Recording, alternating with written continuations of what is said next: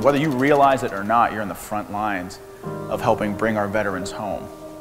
Because the first person they oftentimes talk to when they PCS, when they move to go to a different duty assignment or when they get out, is oftentimes a real estate agent, so they could help try to establish some form of post-war life.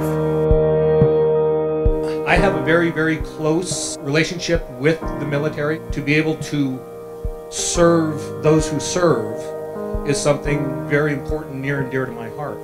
3 years ago, we were able to give a home away to the Griego family. That was something very exciting for us to do, and to be able to bring them back today and have them talk about how their lives changed. It's a wonderful feeling. And we applied for a mortgage-free home, not expecting to ever receive it, and we were finally approved, and we were given a beautiful home in Tucson. Without it, I don't know, we wouldn't be able to afford our children. I say that, but we had to go through the IVF process to have them. It was kind of expensive, and without the house, you know, having to make a mortgage payment or rental payment, I highly doubt that we would be able to have these beautiful kids with us. So in that, I want to thank Fairway and all of you, and thank you for listening to my story, and I appreciate it. Thank you. No one gets left behind. Anyone ever heard that before? Any Vietnam veterans? Now, thank you. These men deserve a standing ovation. Thank you. Thank you. Thank you. Welcome home. I came home, you know, people saw me, I got news interviews.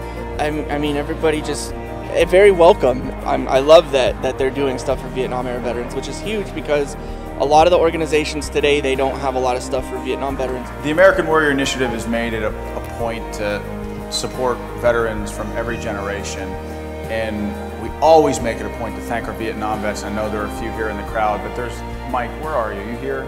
I was drafted in 1969, and I had been wounded.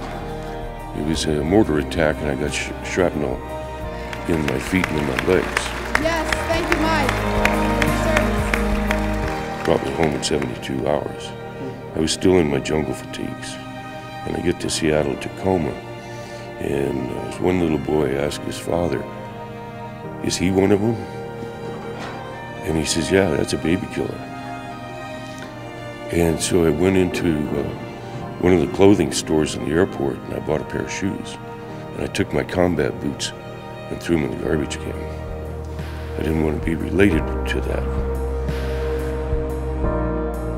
I knew the PTSD had set in too much, and I couldn't be around a lot of people all the time.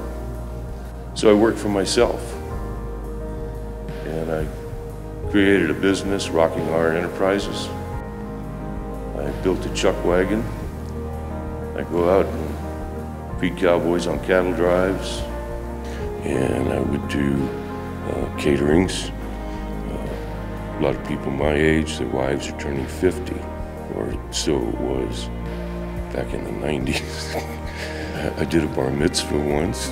Although you had some challenges coming back, you overcame. You created your own business. We thought you might need a little help with your business, so we would like to give you, the people of Fairway Independent Mortgage, a small business grant of $10,000. The wagon's over 100 years old, and it needs some repairs. And you can't just take it to a repair shop. You got to do it by hand and do it right. Welcome home. Welcome home, buddy. Thank you. I was shocked.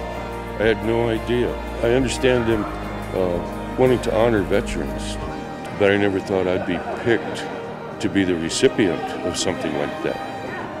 This is who we are. And it's not just a saying, it's not just a slogan, it's not just, you know, you'll hear Fairway people say, serve those who serve. We don't just say that, we do that.